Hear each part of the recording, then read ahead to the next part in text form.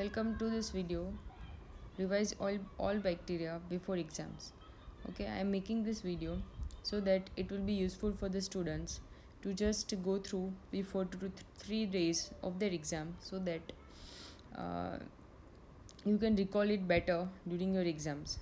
Okay, because bacteria is a huge topic. To revise it before exam, it is a difficult task to complete. Okay, so I'm trying my best so that you can revise it before exam and you can score good. Okay, so let's get started. First of all, this is the gram positive lab algorithm. Okay, so bacteria is gram positive. Now gram positive bacilli, cocci and branching filaments. So first we will talk about bacilli. Now if you prepare the slide, okay, gram positive slide, and it comes out to be bacilli. Now you need to differentiate whether it is aerobic or anaerobic. If it is aerobic, then it will be Listeria, Corynebacterium and Bacillus. Okay, and if it is negative, then it is Clostridium. Okay, then if it comes out to be gram positive branching filaments on this slide, then again you need to decide whether it is aerobic. If it is aerobic, then it is Nocardia. Okay, if it is negative, then Actinomyces. So in this way, lab technicians and microbiologists decide. Okay, they go through this algorithm and they decide which microbacteria is this. So if you remember this chart, it will be easy for you, okay, to find out which bacteria is asked in the question. Okay, so I recommend you to read this chart 3 to 4 times so you will easily memorize this. Okay, so now we will talk about cocci. It's a huge topic here in this chart. Okay, so all anaerobic and facultative, you need to take it both. Okay, now if it is gram positive cocci, next what you will do is catalase test. If catalase test comes out to be positive, then it is staphylococci group. Now do coagulase test. If coagulase test is positive, so staphylococcus aureus. If it is negative, then do neobiozin test. If this is positive, then saprophyticus, and if negative, then epidermidis. Okay, so this way you can rule out this staphylococci group. Now if catalase test negative, then streptococci. So then next test is hemolysis. Okay, you need to see the petri dish in which we have cultured the bacteria. If it is alpha hemolysis, then you need to do optogene and bile solubility test. If it is positive, then it is pneumonia, streptococci pneumoniae.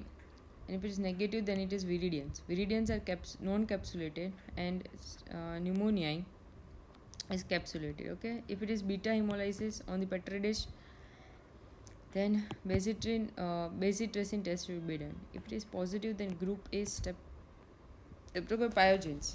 Okay, if it is negative, then group B streptococcus agalactasia.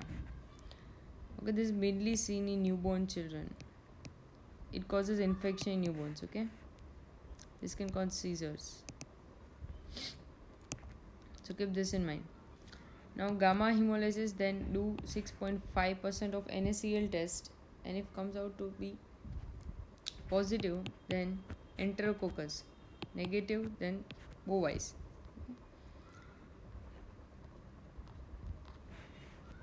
So now let's do one by one bacteria. First we will take Staphylococcus aureus.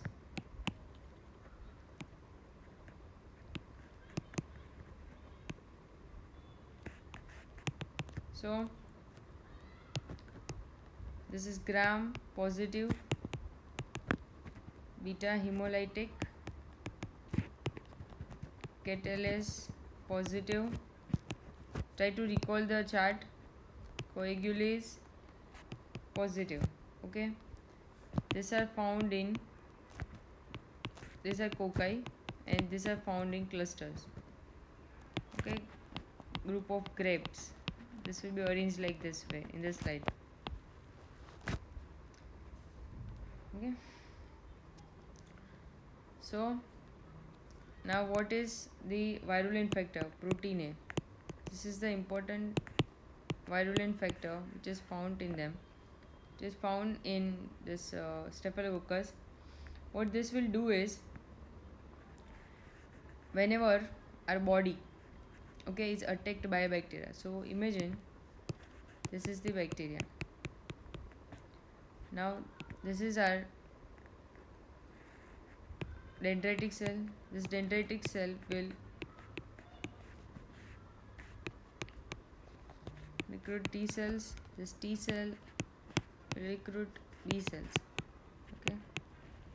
Now what this B cell do is they form antibodies. Now this is the Fc part of the antibodies. Now this Fc part of the antibody.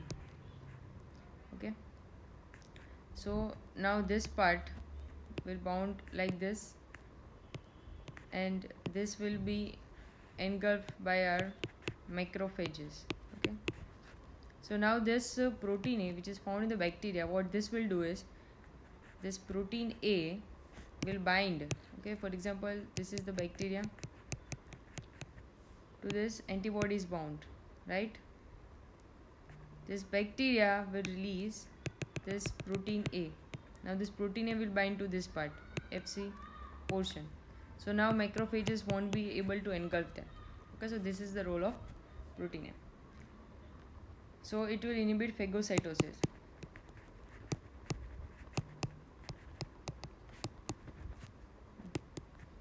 Okay.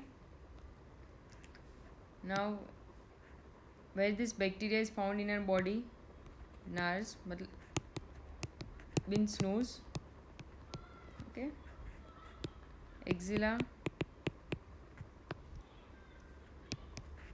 and groin. Fine. So mostly infections will be found in this region. So what are the infections caused by the skin infections? Folliculitis, cellulitis, okay. Then abscess, well known for abscesses, okay. So whenever you see the abscess in surgery ward, okay, try to recall that, yeah, it is Staphylococcus causes it, okay. There are so many organism causes abscess, but this is one of them. Then pneumonia. Fourth is endocarditis. These are the most important infections. Please try to remember this. These are being tested so many times, okay. Septic arthritis. We all know that ortho is equal to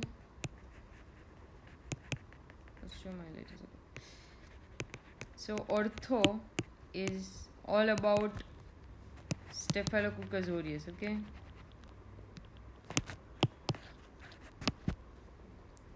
Mostly bone infections are caused by Staphylococcus aureus. There are exceptions, no doubt, but yeah. Then MRSA, methicillin resistant.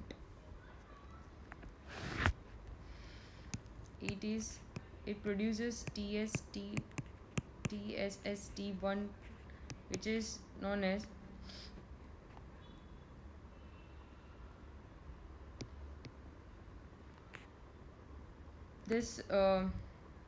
which is known as staphylococcal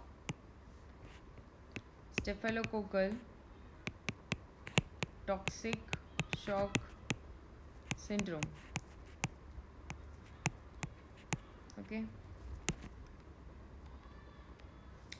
What happens is T1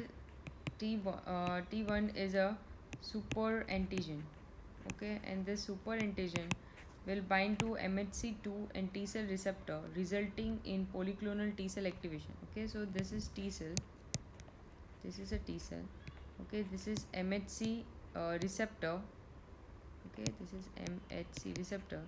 So this toxin will bind here, okay, and it will stimulate it so many times that so many T cells are recruited, and these T cells which are recruited will release cytokines and will lead to fever, shock, organ damage, okay, etc. And even death can occur, mostly seen with tampons uses.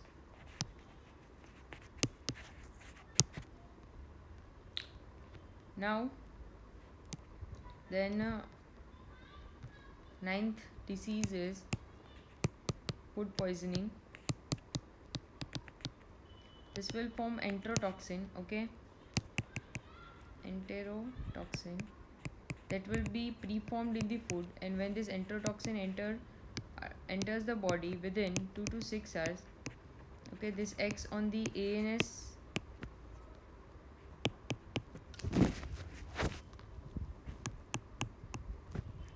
ANS part of the GIT,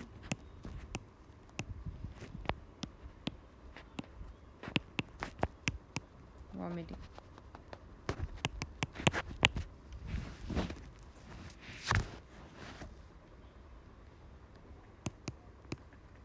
Then this bacteria makes coagulase enzyme. It produces hyaluronidase, and this will be helpful for pus liquefaction.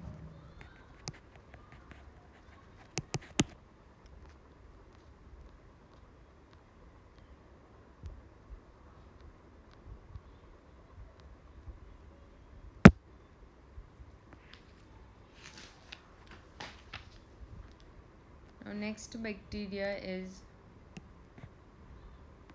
Staphylococcus epidermidis. Okay. So what is this? This is gram positive. Okay. This catalase positive, coagulase negative. Try to recall the chart. Urease positive. This occurs in clusters. Okay.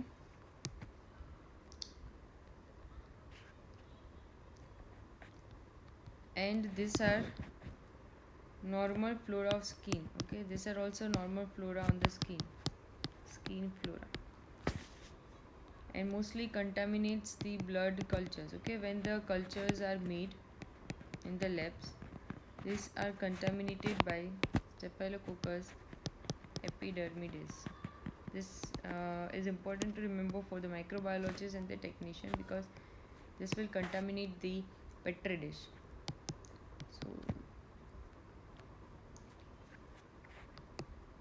and what is the main disease which is related? Okay, how it affects the humans is when they mostly, this Staphylococcus epidermidis is mostly found IV catheters, okay, on implants. So this is mostly acquired in hospitals, okay, if proper sterilization is not maintained, okay, because this forms the biofilms.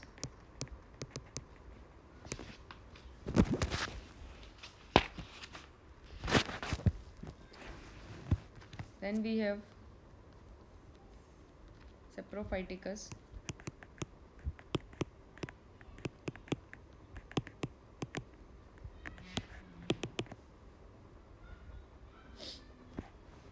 This is gram positive.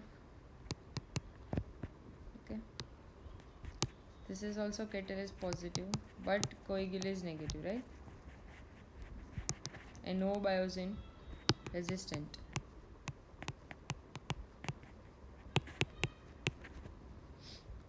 Where this is found? This is found in female genitourinary tract, perineum. So what this will cause is UTI.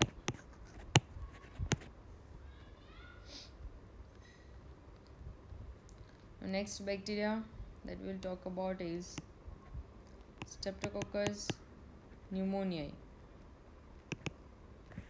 Okay, so this is also gram positive, but this is lancet shaped.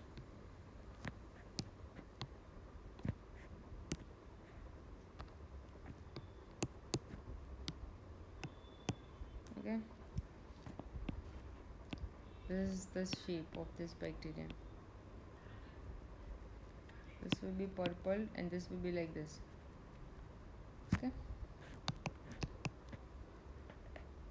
this is a diplococci encapsulated. So keep this picture in mind. Okay, what is the pathological enzyme which is released is IgA protease. So what is IgA? IgA is the antibody, right? This is the antibody which protects our mucosal surface. For example, this is the mucosal surface. Okay, and IgA antibody will protect. But what this does is it releases IgA proteases and this destroys this IgA antibodies. So now any bacteria can enter the mucosal surface and will invade the tissues, right? So by producing IgA proteases, this diplococci will enter our tissues and will cause the disease. So what are the diseases caused by this bacteria? Meningitis. Okay. Otitis media. Pneumonia. Sinusitis. Okay. It forms rusty sputum when it causes pneumonia, and this causes sepsis in sickle cell anemia patients.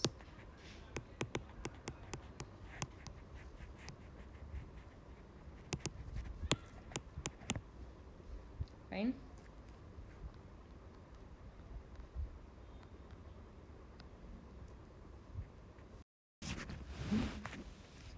Now another bacteria is Streptococcus viridans. So these are also gram positive cocci. These are alpha hemolytic. Okay, and these are the dental flora. Okay, so what happens is after dental surgery, okay, without antibiotic prophylaxis, what happens is this bacteria will enter the bloodstream and this can cause subacute bacterial endocarditis, and these are optocin resistant. Okay, so what this Streptococcus viridans do? SABE. This is a very famous, okay, topic which is repeatedly asked in exam. So yeah. Now Streptococcus pyogenes. These are also gram positive cocci which are arranged in chains. Okay, so this will be arranged like this way. These are bacitracin sensitive. Okay, beta hemolytic PYR positive. This is important to note. Now this produces antibodies against M protein. Okay, this M protein is protective in human body, but this forms antibodies against this M protein. Then hyaluronic acid. It also produces hyaluronic acid which prevents phagocytosis. Okay, so let me explain you this. For example, this is our cell. In the background of the cell, M antibodies is formed. Okay, M protein is released. So this M protein will be taken up by the dendritic cell, which will go to T cells. Okay, and this will go to B cells. Now B cell will form antibodies. So to kill the bacteria. Okay, because this M protein, like protein is also found on the bacterial cell wall. Now because of this antibody, this same antibody will attack, which is against M protein. This will attack the heart cells. Okay, because same M protein is found in human bodies, as well as same type of M protein antigen is found in the bacteria. Okay, so now what happens is this can cause rheumatic fever. Okay, so this is the pathology behind the rheumatic fever after streptococcal infection. Now this also produces hyaluronic acid. So what happens is, imagine this is the bacteria. This will form hyaluronic acid around this. So now this macrophages won't be able to engulf it. Okay, so this will be protective. So this will thrive and will divide and will cause damage to our body tissues. Now there is a anti-streptococcal antigen, okay, against which antibodies are formed, which titer we can use for diagnosis of this particular infection. Then also there is an anti-DNase B antibody, which can also be used for diagnosis. This mainly used in rheumatic fever. This mainly used in skin infections. Okay, so mainly both these are used for diagnosis. What are the infections cause impetigo? Here honey crusting will be seen. Okay, this is very typical for streptococcal pathogen infection. The cellulitis, pharyngitis, erysipelas. Then toxic shock syndrome, because this will form TSST toxic, which we have also done in Staphylococcus aureus bacteria. The necrotizing fasciitis, rheumatic fever, and glomerulonephritis. Okay, the famous disease which is called scarlet fever, which also mimics Kawasaki's disease. Wait a minute, I will explain you this in detail, the how to differentiate between scarlet fever and Kawasaki. But let's just talk about scarlet fever first. This pathogens will produce erythrogenic toxin, okay, and this will result in tissue damage and will form rashes. There is a particular type of rash that is blanching sandpaper like body rash. Okay, there will be strawberry tongue and circummoral pallor. Now how to differentiate both this? Here also you can see strawberry tongue. There will be fever, sore throat, so same like that of scarlet fever. Okay, there can be rashes here.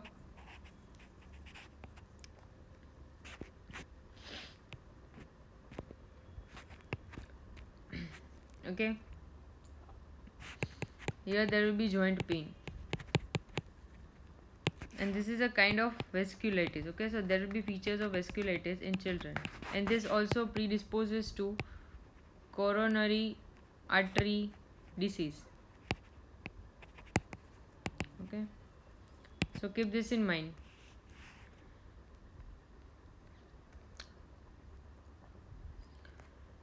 So now Streptococcus agalactasia. This is gram-positive cocci, bacillus resistance, beta hemolytic. This is vagina flora. So what happens is, in pregnant lady, if she is harboring this bacteria, okay, agalactasia, during normal vaginal delivery, what happens is the baby will acquire this infection. Okay, and so during delivery, newborn acquires the infection, and there will be pneumonia, sepsis, and meningitis. So they should be kept in mind in differentials. Okay, while treating the newborn for these diseases. This CAM positive, Hipurate test positive, PYR negative. So how to prevent this disastrous disease? By screening the pregnant lady 35-37 weeks, okay, by swabs, rectal and vaginal swabs. If this comes out to be positive, then penicillin prophylaxis has to be given. Okay, otherwise the newborn will experience agalactasia infection and there will be sepsis, pneumonia, or meningitis. Okay, now next is bovis. This is gram positive cocci. This is a gut flora. Okay, so bovis for gut. Remember this way. Now, what happens is in colon cancer, okay, there will be so much of damage of the bowel. So this bovis will enter the blood and will cause endocarditis and bacteria. Okay. So how they will ask you in exam is, they give you scenario. There is a 80-year-old man recently diagnosed with so and so disease. That means colon cancer. Colon cancer and now experience fever and organ. There is a organ damage. Okay, WBC count is raised. There may be valvular disorder. Okay, infective endocarditis like features or bacteremia like features. Okay, so you should keep this bacteria in mind. Streptococcus bovis. Now enterococci. These are also gram positive cocci. Okay, these are colon flora again. Mostly GUT and GAT. Okay, this is related with this. So whenever there is a breach in GUT and GAT, that is whenever there are any investigations done like cystoscopy, endoscopy, right, colonoscopy, or after surgery, this enterococci from the gut or the GUT will enter the blood, and again this will cause endocarditis. Okay, subacute bacterial endocarditis. These are catalyst negative, PYR positive, and also nowadays what happens is there is a increased resistance against vancomycin. Okay, so these are vancomycin resistant enterococci, and mostly this is found in nosocomial infection. So what happens is after surgery there occurs bacterium. Okay, there occurs sepsis, and how hard the doctors try to treat, but the patient doesn't respond. Why this happens is because of this resistant bacteria. Okay, nowadays resistance is increasing because of increased use of, I should say, haphazard use of antibiotics. Okay, so yeah, it occurs because of this, and so this should be kept in mind while treating any patient. Mostly this type of patient will be in ICU. So while you are posted in ICUs, you should also keep these things in your mind. So this will help you as well as your patient. Okay.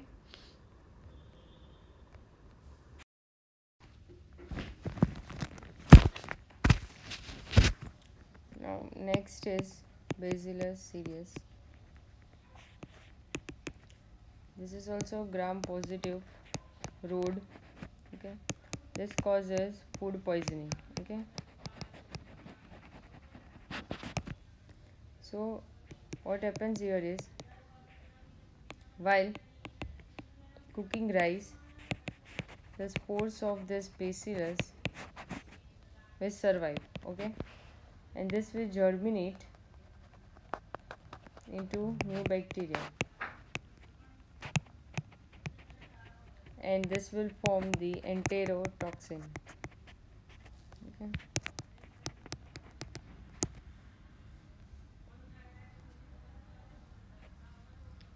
so this will result in nausea and vomiting,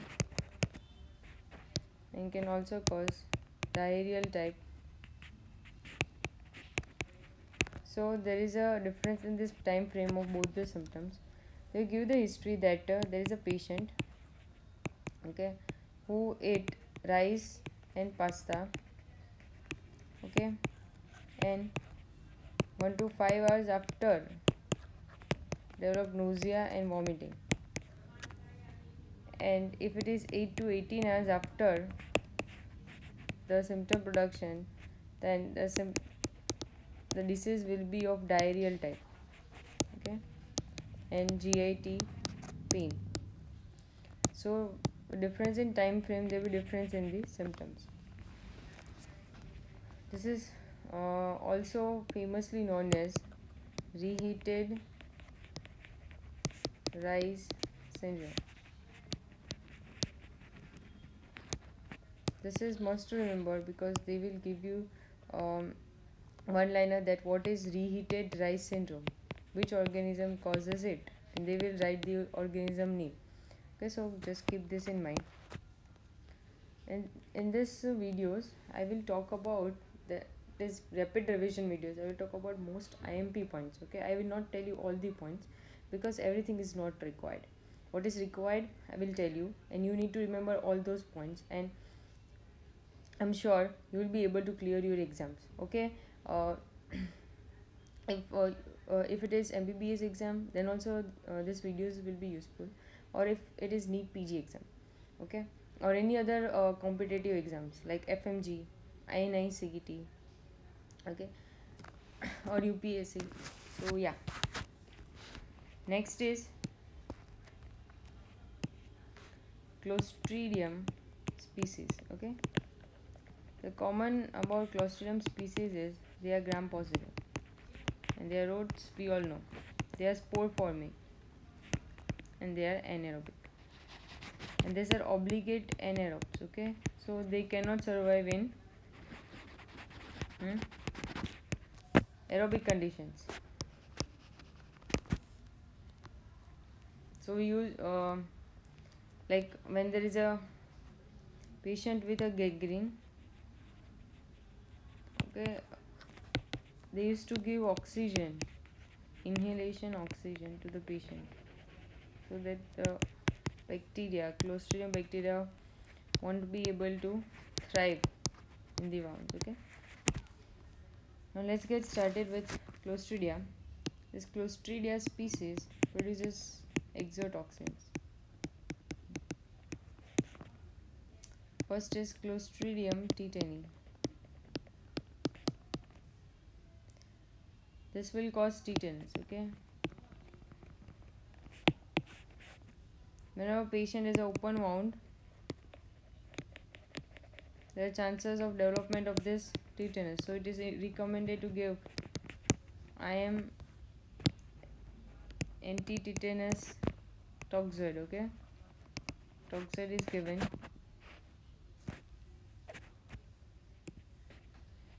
So yeah,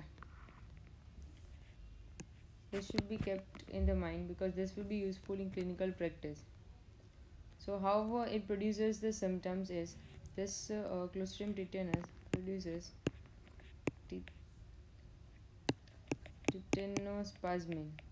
Okay, now this tetanospasmin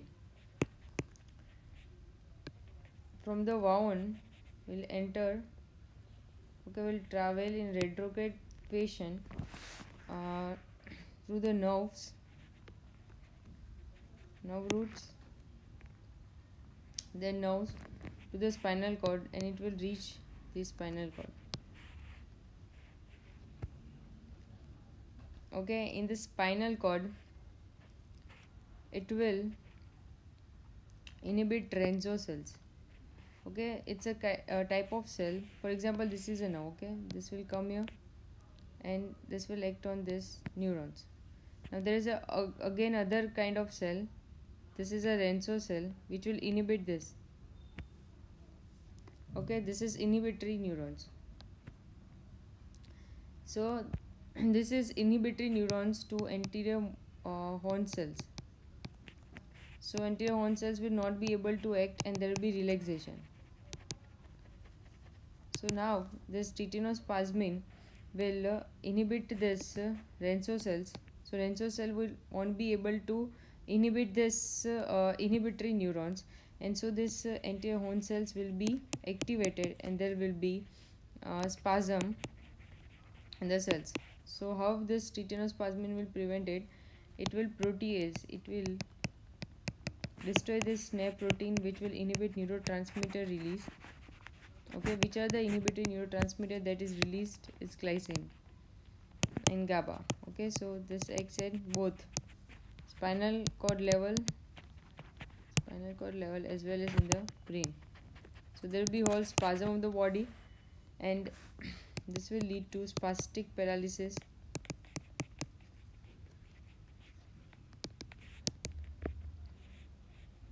First symptom will be trismus, that is lockjaw,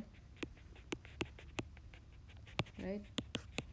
Rhesus sardonicus, opisthotonus. So how to prevent this? By giving vaccine, tetanus toxoid vaccine. Now if the patient develops this, then how to treat it? You need to give antitoxin, you need to give antibiotics, okay, diazepam and wound debridement.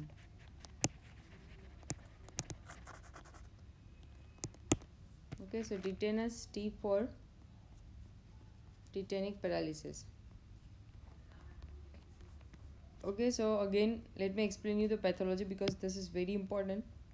They're asking you in exams. So there will be for example, this is the wound. From this wound, now in this wound this bacteria enters. Bacteria releases the tetanospasmin toxin. This will go towards in retrograde fashion to the spinal cord and to the brain through the nerves, okay, from the periphery to the central level. Now in the central level they will inhibit this Renzo cells, okay. So this Renzo cells, which are inhibitory to anterior horn cells, okay, this will be inhibited.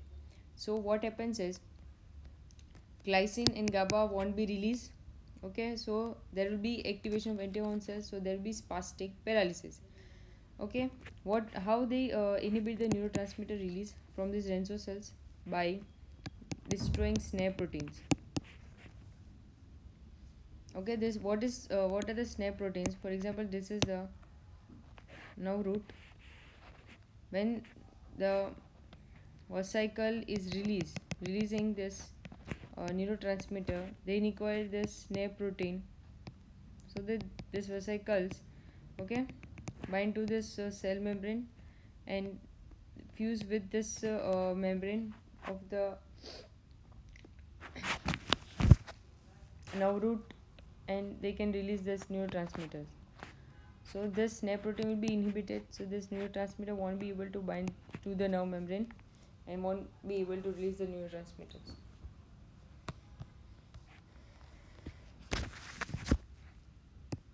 Now Clostridium botulinum.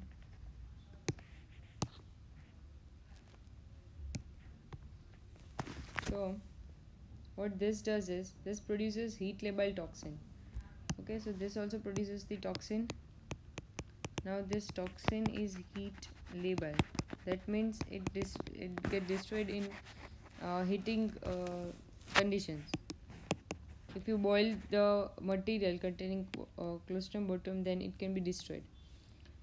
So what this does is this toxin inhibit acetylcholine release, okay, at neurotransmitter junction.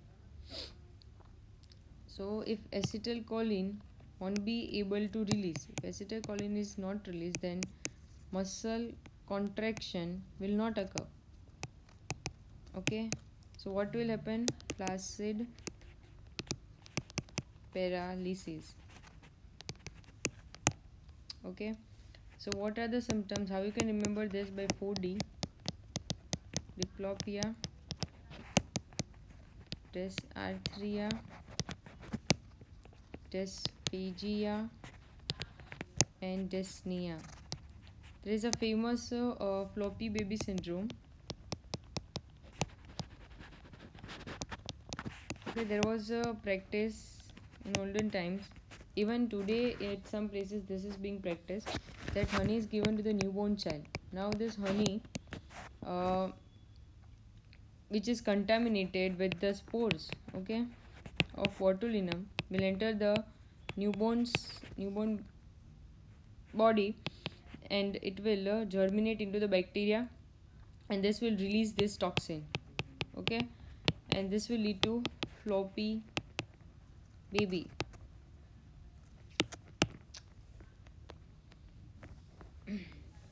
Now this toxin is very much useful as a drug, okay, for treating local conditions. Like if there is a dystonia, what happens is dystonia, there is a constant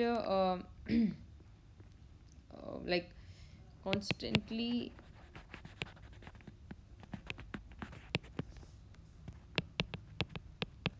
excited muscle, okay. There's a constant excited muscle, so to inhibit this muscle, we uses this. Then we can also use in achalasia. What happens in achalasia? This is a esophagus. The lower part of the esophagus is spasmed. Okay, so to get release the muscle spasm here, we use this botulinum toxin. And for cosmetics, like for wrinklings, facial wrinkles, this is used by dermatologists. Okay? So yeah, next is Clostridium perfringens. This produces alpha toxin.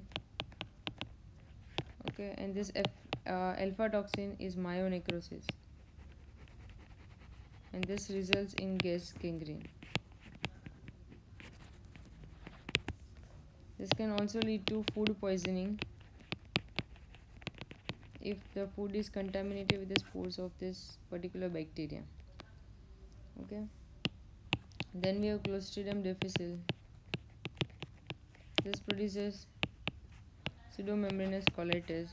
They will give you a typical history that the patient was on a broad spectrum antibiotic, or he was admitted in ICU or the ward, the hospital admission, and he was given antibiotics for many days and now develops diarrhea.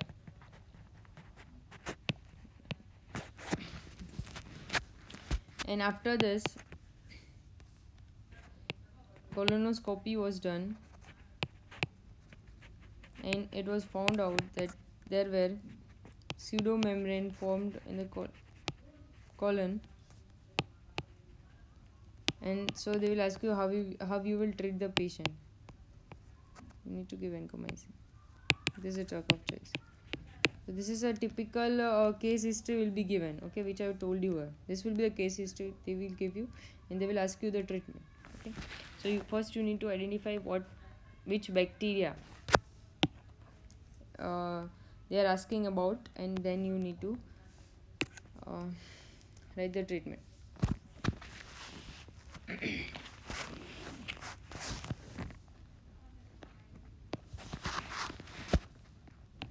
Then Corynebacterium diphtheria. These are also gram-positive rods. Okay, and they were Chinese letter pattern arrangement. Okay, in glass slides, when the smear is formed and seen in a microscope, then this type of pattern is seen. They produces toxin, which is exotoxin. This exotoxin is encoded by beta phage. You need to remember this. And this causes ADP ribosylation of elongation factor 2 and inhibits protein synthesis. Protein synthesis is inhibited and causes cell destruction. Okay, so this is mostly what is the shape is this? It is a club-like shaped, and there is a granules inside, which are phosphate granules which are used for ATP generation. Okay.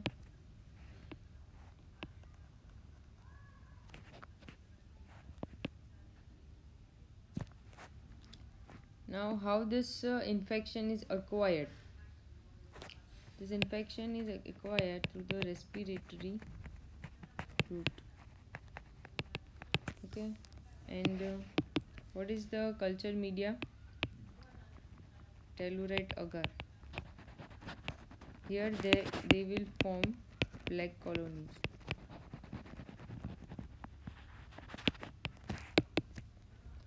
So what this will cause? Pharyngitis, membranous pharyngitis. White color membrane will be formed in the throat, grayish white membrane. Okay, plus there will be lymphadenopathy. It can also cause myocarditis and arrhythmias.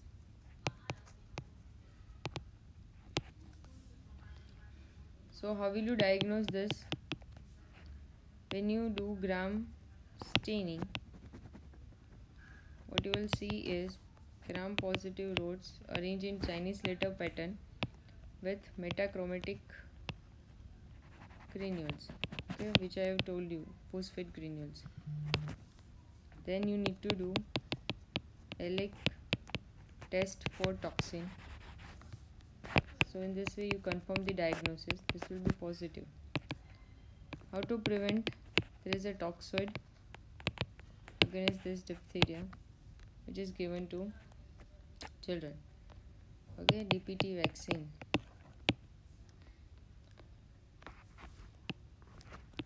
Next is Listeria monocytogenes. This is also gram positive rod. Okay. How this is acquired? By dairy products, by eating dairy products which are unpasteurized. Okay, unpasteurized dairy products or cold meat, undercooked meats. Okay, and this can also travel transplacental travel is there. Okay, so what happens is it can result into stillbirth abortion in pregnant lady. So this should be kept in mind.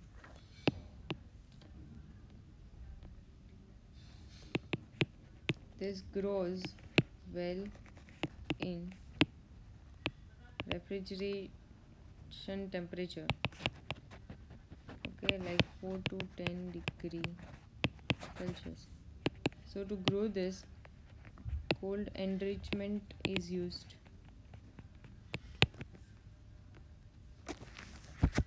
There is a special type of motility, that is tumbling motility.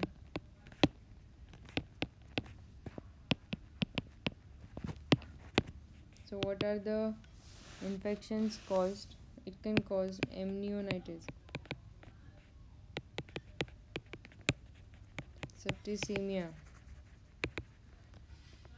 spontaneous abortion, meningitis, mostly in immunocompromised and newborns, and GIT infection, gastroenteritis. How will you treat MPC?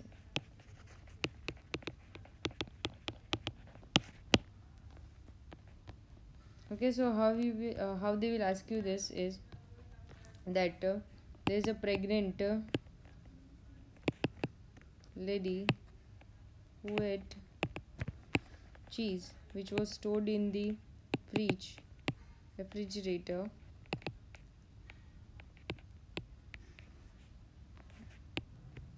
and then she developed gastroenteritis. Okay, then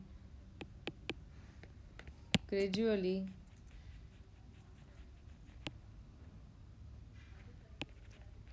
she developed fever and ultimately resulted into spontaneous abortion. So they will give you the history like this, and they will ask you to identify the organism.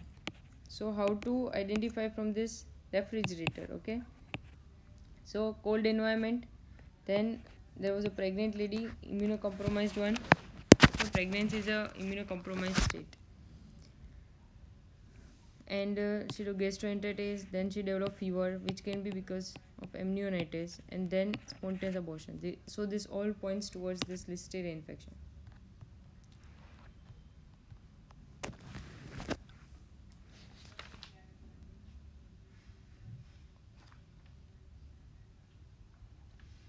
Okay, so now we'll talk about filamentous bacteria, gram positive filamentous. We have Nocardia and actinomyces.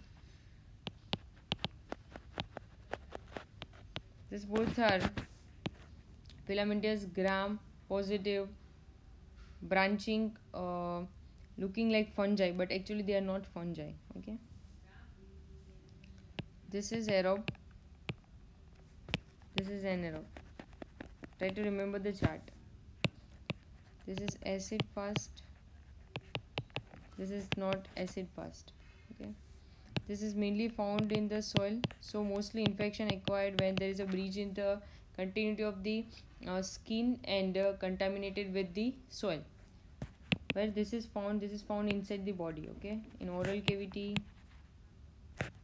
GUT, GIT. Okay. So what happens in, for example, if we take GUT example, when copper T is inserted into the uterus, copper T, okay, then if this copper T irritates the mucosa, okay, or we can say endometrium, then we know that there is a actinomyces which is the normal flora, then it will affect this uterus and it can cause endometriosis. Okay, because it is already present in the uterus, it's a normal flora, right, in GUT, GIT and oral cavity, and whenever there is a breach or there is immunocompromisation, then it can result into invasion of the normal tissue and it will affect the tissues and will cause, ultimately lead to the inflammation. Then this causes pulmonary infection. Okay, pulmonary infection, this is mostly TB like infection and mostly occurs in immunocompromised. This causes oral or facial abscess because it is found in oral cavity, right?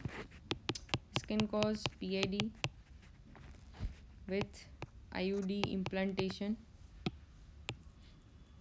Just now I explained you. Okay, here sulfur granules will be seen. How you will treat this? Tricotrimoxazole. Here you will give penicillin. Okay, how you can remember this is by remembering this snap. Okay, nocardia, sulfonamides and actinomyces penicillin.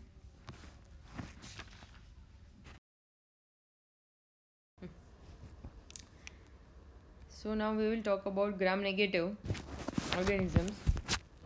In this we have diplococci, cocobacilli, coma-shaped bacteria, and we have bacilli, right? So first let's talk about diplococci. If gram-negative is found on the smear and if it turns out to be diplococci means this way, okay, and they are in pink color. Let me draw in pink color. Okay, if this is found, then you need to first do see whether it is aerobic or anaerobic. If it is aerobic, then do maltose test. If it is maltose positive, okay, then if it is maltose positive, then it is Neisseria meningitidis. Okay, and if it is negative, maltose negative, then it is Neisseria gonorrhea. Okay, then if it is cocobacilli, okay, what are the gram-negative cocobacilli? Are following: H. influenza, Bordetella pertussis, and Francisella tularensis. Okay, if it comes out to be coma-shaped gram-negative organism, do oxidase test. If now you need to do for the 3 tests to differentiate them. First, if it grows at 42 degrees Celsius temperature, then it is Clostridium jejuni. If it grows in alkaline medium, Vibrio cholera. Okay, and if it is urease producing organism, then it's H. pylori. Then if it comes out simple bacilli, okay, then do lactose fermentation. If lactose fermentation comes out to be positive, then see whether it is fast or slow. If it is fast, then it can be E. coli, Klebsiella, and Enterobacter. If it is a slow lactose fermenters, then it can be 2, Citrobacter or Serratia. Okay. If it is non-lactose fermenter, then you need to do oxidase test. If it comes out to be positive, then it is Pseudomonas, right? If it is negative, then further you need to do H2S production on TSI agar. If it comes out to be positive, it's Salmonella and Protease. If this comes out to be negative, then it's Shigella and Yersinia. So this way, microbiologists and lab technicians follow this chart, okay, to come out to the differential diagnosis. And after doing this culture the organism from the specimen which we have sent, okay, which the physician have sent, they will do the culture for the test according to this chart, and they will come out to the diagnosis. Okay, if I'm just giving you example, so try to understand. If for example a swab has come, okay, a swab, just take it as a, it's came to the lab. What the microbiologist will do is they will grow in the culture media. Okay, after growing in the culture media, they will form gram stain. They will see what the gram stain shows. Okay, if gram stain shows diplococci, then we have two diplococci, right? You can see from here Neisseria, gonorrhea and meningitis. So now they will see whether it is requiring oxygen or not. Yeah, it is requiring oxygen. So they will do maltose test. If maltose test comes out positive, then it is Neisseria meningitis. Okay, so patient is having meningitis. Okay, so this way the microbiologists come to diagnosis. So if you know this chart, then it will be easy for you to crack questions during exam, and also this will be useful when you practice medicine. Okay, so this chart is very much IMP, so try to read it thrice or 4 times. Okay, you will remember this with time, and try to solve questions on this chart. Okay, so this will also help you to recall this stuff. So now let's talk about individual microorganisms. First we will talk about Neisseria. So in Neisseria we have two organisms, right? Neisseria gonococcus and Neisseria meningitis. First general characteristics, it is gram positive diplococci. Okay, they metabolize glucose and they produces IgA protease. I told you before the function of IgA protease. What this will do is it will destroy the antibodies, okay, IgA antibodies, which is protecting our mucosa. So there will be a breach in the mucosal immunity. So what will happen now? This bacteria can easily enter the epithelial lining, and this will destroy the tissues. Okay, and this way they cause an infection. So this is important to remember. Then they have lipo-oligosaccharide. Okay, and this is having endotoxin property.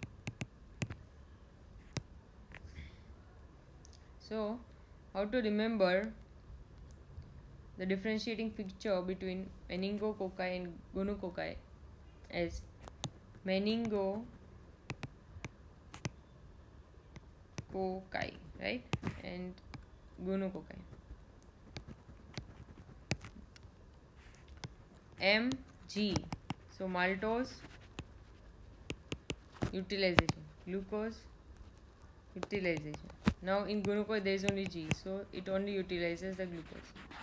So this is a simple way to remember. Okay, now let's differentiate between gonococci so that all the points will be covered and you will remember it better. Let's differentiate this both. So there is no polysaccharide capsule here. Okay, but this have a capsule. Then maltose, this doesn't, gonococci doesn't utilize maltose, but meningococci utilizes it. Okay, Now there is no vaccine for this, but we have vaccine for meningococci. This is sexually transmitted.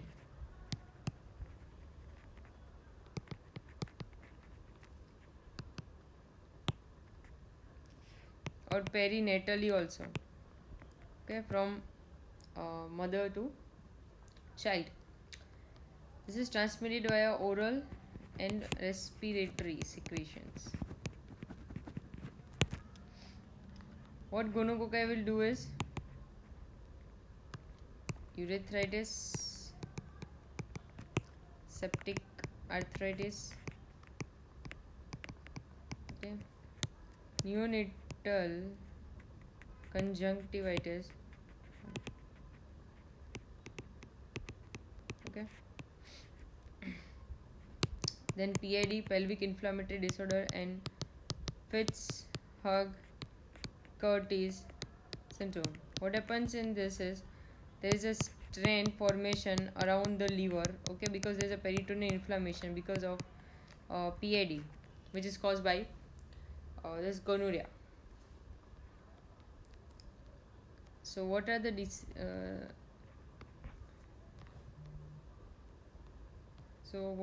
disease which is caused by meningococci?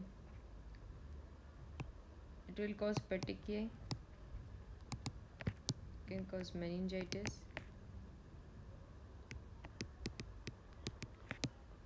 Waterhouse Friderichsen syndrome, right, which causes DIC, adrenal insufficiency, and even death.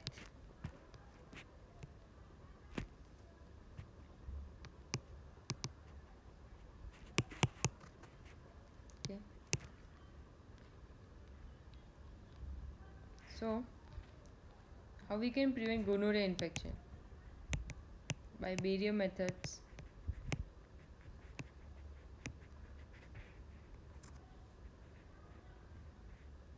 Okay, to decrease sexual transmission.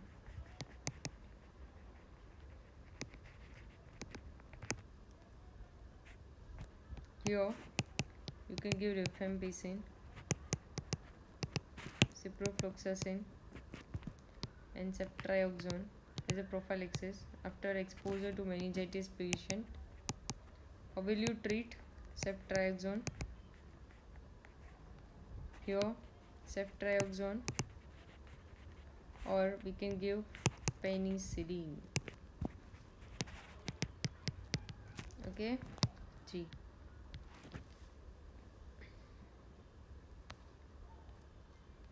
So again, gonococci doesn't have capsule. It is maltose negative. There are no vaccine for it. It is sexually transmitted disorder. It can also be transmitted perinatally. It produces urethritis, septic arthritis, neonatal conjunctivitis, PID, Fitz-Hugh-Curtis syndrome.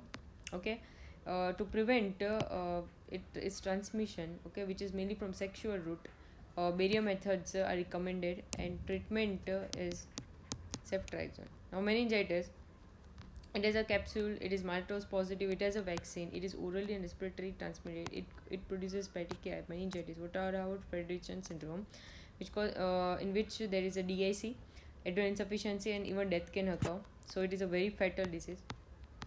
So how to prevent it? Okay, prophylaxis. If a normal person, okay, comes in contact with this meningitis patient, so how to prevent it? Rifampicin, ciprofloxacin, and ceftriaxone. Or to treat is by ceftriaxone, or we can give penicillin G. Okay.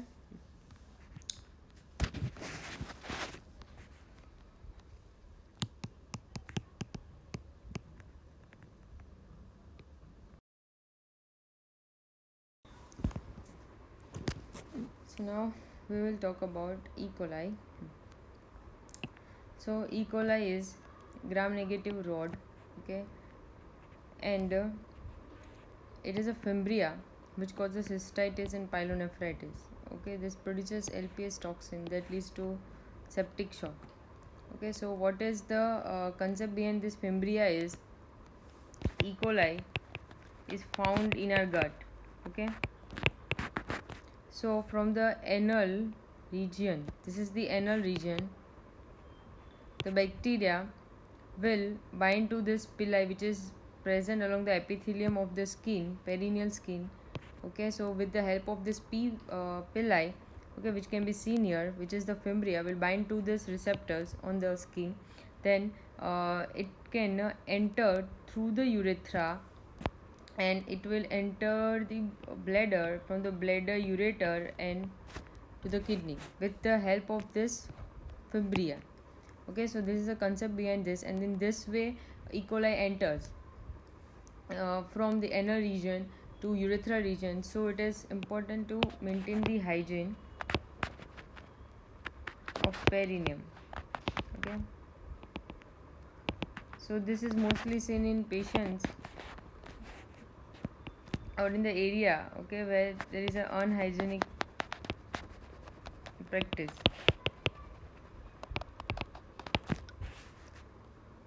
Now there are different types of E. coli strain. First we will talk about entero-invasive E. coli. What this does is, this microbe invades the intestinal mucosa and causes necrosis and inflammation, and this will cause dysentery. Okay, so what happens is, imagine this is our cell. Okay, this is the intestinal cell, this is the villi. This bacteria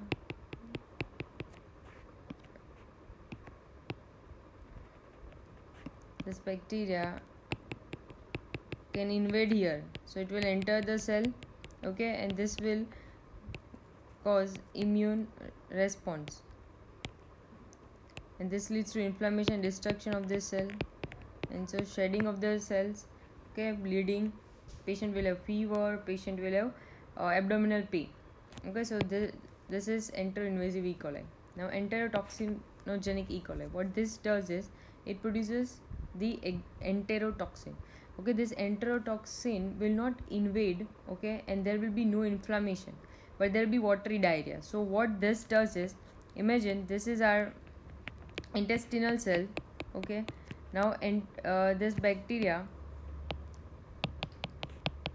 enterotoxinogenic strain bacteria is entered. Okay, this will release this enterotoxin. Okay, so enterotoxin is released. Now what this enterotoxin will do, it will enter the cell, it will stimulate GS receptor, which will cause activation of cyclic AMP, and this will open the chloride channels. Okay, so this chloride channel will open and chloride will leak out.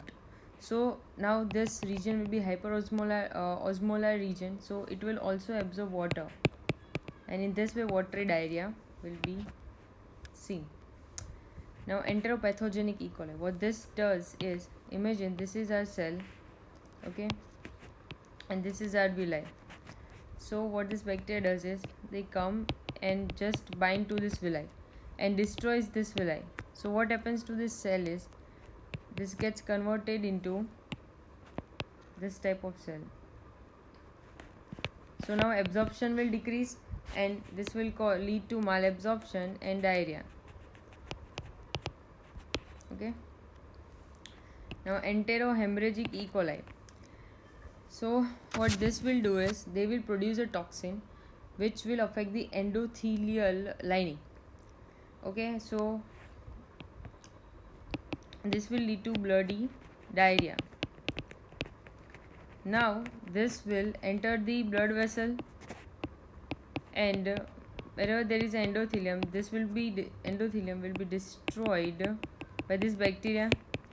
So this bacteria will enter the kidney's capillary, and will destroy the endothelial cells there. Okay, endothelial cells there. So because of destruction of the endothelial cells, okay, the surface will become rough. Now to fill the defects here, there will be platelet clot. So platelet will come, and there will be narrowing of the arteries, and when the blood cells pass through this, okay, there will be breakdown of the cells, and this leads to hemolytic uremic syndrome. Okay, so there will be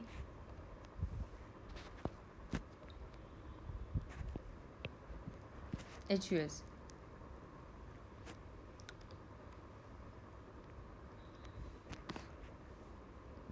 So in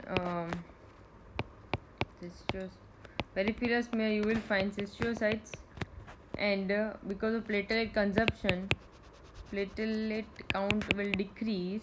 Okay, and renal blood flow will also decrease because there will be thrombosis here, right? And this will affect the renal function test. Okay, so you should keep this in mind. Okay, they will in exam they will give the history that a patient has eaten some meat. Okay, now the patient has developed diarrhea and dysentery. First there will be diarrhea, then dysentery. Okay, then after that, after some time, the patient passed red color urine. Okay, renal function test was affected and peripheral smear cystocytes was found. Cystocytes were found.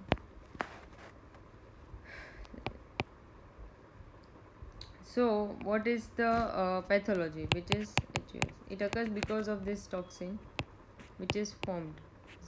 O157 is to H7 toxin. Okay, this toxin is led to outbreak in foreign countries. Okay, many years ago, and there was an epidemic like situation there after eating the hamburgers. Okay,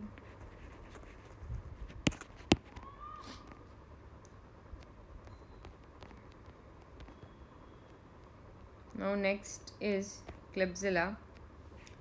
So it is also gram negative. It is normally found in our intestine. Okay, this forms mucoid colonies. So this is intestinal. Okay, so first let me explain you the disease which is caused pneumonia abscess. Pneumonia which is caused by this forms red currant jelly sputum, and this causes nosocomial infection, UTIs. Okay. What happens is on alcoholic or unconscious patient, there is aspiration of the GI substance. Okay, and this is aspirated into the lungs, and we all know that normally Klebsiella is the normal flora. So this will infect the lungs and will lead to the pneumonia, and can also cause lung abscesses. Okay, now Clostridium jejuni. This is gram negative rod, coma shaped polar flagella. Okay, the shape is like this, coma shaped, and there is a polar flagella. Okay, the shape is like this. It is oxidase positive, and the main property is it can grow at 42 degrees Celsius temperature. Okay, it is transmitted through fecal route and causes bloody diarrhea. This can also lead to GBS, Guillain-Barré syndrome, and reactive arthritis. So how they will ask you in exam is, there was a 20-year-old person, okay, who ate something, okay, from the outside, and now develops bloody diarrhea. On gram staining, it was found gram negative cowed bacilli, and that was grown at 42 degrees Celsius temperature. What is the likely diagnosis? Okay, or they can also ask you like with this, that he developed bloody diarrhea, then it was resolved, and after some time he developed flaccid paralysis. Okay, which was diagnosed as Guillain-Barré syndrome. So what is the organism? Again, Clostridium jejuni. They can also give you same way reactive arthritis example. Now next is Pseudomonas. Pseudomonas is also aerobic, motile, gram negative rod, non-lactose fermenter, oxidase positive, and forms mucoid colonies. It produces pyocyanin pigment, which is blue-green pigment. Okay, so most of the diseases which is caused by this Pseudomonas will form this type of discharge. Okay, blue-green discharge. So it points towards the diagnosis. Virulence factors are exotoxin A, endotoxin, phospholipase C, and pyocyanin. Disease caused is pneumonia, sepsis, ecthyma gangrenosum, UTI, diabetes mellitus. And in drug use patients, Okay, this is the infection is easily caused in this patient. Okay, diabetes and drug users, pseudomonas infection. So this mostly affects the immunocompromised people. Osteomyelitis in puncture wounds, otitis externa, which is also known as swimmer's ear, nosocomial infection, skin infection, hot tub folliculitis. This is famous question which is asked. They will ask you that a patient after coming from some water park, okay, and they will give you the history that he had the swimming at that place, and now he develops this folliculitis all over the body. So this will be hot tub folliculitis. Then it can also cause corneal ulcers, which are also blue-green pigment producing. Now Legionella pneumophilia. This is also gram negative. It is stained by silver staining, because gram staining, it takes up stain poorly. Okay, and this is grown in this special media which is charcoal yeast extract medium, iron and cysteine, with iron and cysteine. Now the diagnosis is made from the urine by antigen detection. This causes Legionnaires disease, okay, which is severe pneumonia, fever, GI symptoms, CNS symptoms, and mostly occurs in smokers and chronic lung disease. So imagine that patient is immunocompromised or had some kind of insult to the lung, like patient smoker or chronic lung disease. Okay, and when exposed to aerosols, okay, this bacteria mostly lives in water habitat areas. So when exposed to the aerosols, this is acquired to the patient, and it can also cause Pontic fever, which is mild flu-like symptom. Okay, there's a interesting story behind this Legionella pneumonia discovery. What happened that there was a meeting in the auditorium, and in olden times there were coolers. Okay, there used to be coolers. There were no air conditioners. Okay, so air will not be filtered out. So in coolers were on, and the people had a meeting, and after that, within 1 or 2 days, the people who attend that meeting, okay, developed pneumonia, and it was very severe that many people died. Okay, and then after epidemiologist found out that the source was those coolers, and it was this Legionella pneumophilia bacteria which caused all this chaos. Okay, now Vibrio cholera. This is gram negative, flagellated, coma shape, oxidase positive alkaline medium, produces rice water diarrhea. What happens is, imagine this is our intestinal cells. Okay, this bacteria will activate this GS receptor. This will form cyclic AMP. This will open the chloride channel. So chloride channel will open and chloride will leak out. Hyperosmolarity outside the cell. This will also attract water. This will cause rice water stool. And these are acid label. Okay, so mostly acquired in a patient or achlorhydric or hypochlorhydric. Okay, if HCl secretion is not good in those patients, the food is heavily contaminated, then also it can occur. So fecal root is a transmission of root raw shellfish. Okay, if a person eats raw shellfish, then he may acquire this Vibrio cholera infection. Treatment is mostly ORS. Okay, Mycoplasma pneumonia. This has no cell wall, no gram stain. As it doesn't have cell wall, it won't stain by gram stain. Okay, pleomorphic in shape. It has a sterols, which provides a stability. Okay, now this forms a typical walking pneumonia. So what happens here is, X-ray is worse. Okay, but the patient's condition is good.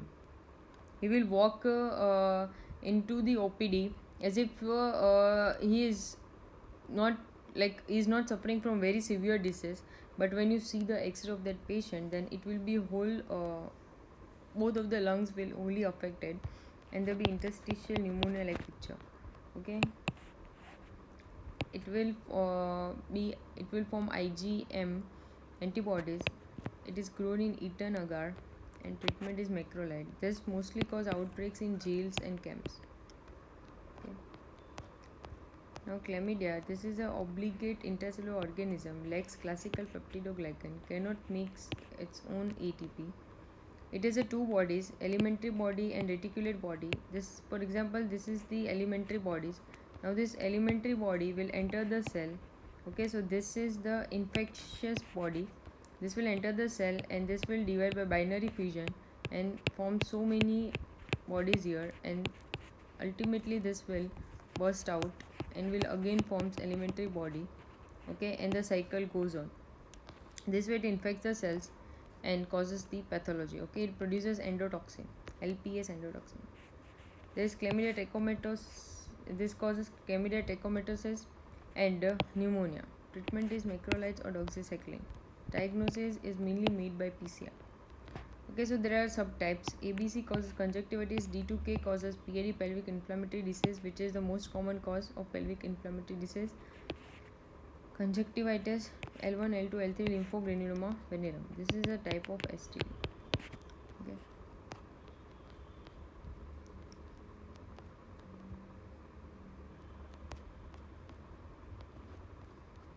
So now we will talk about the Salmonella and Shigella. Mostly the characteristics and the mostly symptoms can mimic each other. So we need to differentiate it. These are both gram-negative, non-lactose fermenter, oxidase negative. Both invades GIT via M cells of the Peyer's patches. Okay. Salmonella causes typhoid fever and colonizes the gallbladder. Okay, Joe.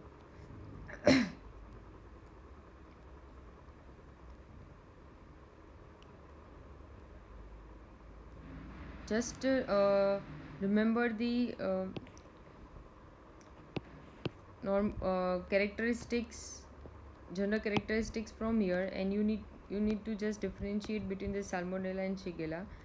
Salmonella is gram negative, Shigella is also gram negative. Now Salmonella is H2S positive, but Shigella is H2S negative. Okay, Salmonella is motile, but Shigella is non-motile. This spreads via blood, but this spreads from cell to cell. Okay, it goes from one intestinal cells to other intestinal cells, and this also produces HUS, sorry, hemolytic uremic syndrome. Okay. Now Salmonella diagnosis is by Vidal's test, stool culture. We can also do blood cultures, urine culture. During first week we have to do this blood culture. Then after first week we can also do this stool culture or urine culture. In Vidal's test we need to see the titer. Titer should increase.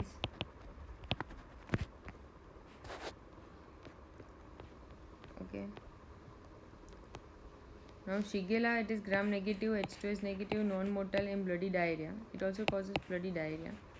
This spreads from one cell to another, and it produces the toxin, which is called Shiga toxin. That is also a type of toxin that affects the endothelium and will lead to HUS, same as that of E. coli, enterohemorrhagic E. coli.